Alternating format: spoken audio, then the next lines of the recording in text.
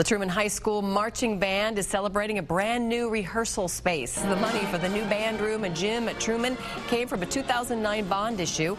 The new space has room to hold the whole marching band, so they won't have to practice in the hall. The whole band had to be divided out into different factions and sections if we were to rehearse in inclement weather or due to some other factor to be inside. We literally were violating codes and such if we tried to cram the whole band into one room. The district is using the $85 million in school bond money for other projects like new classrooms and heating and cooling upgrades.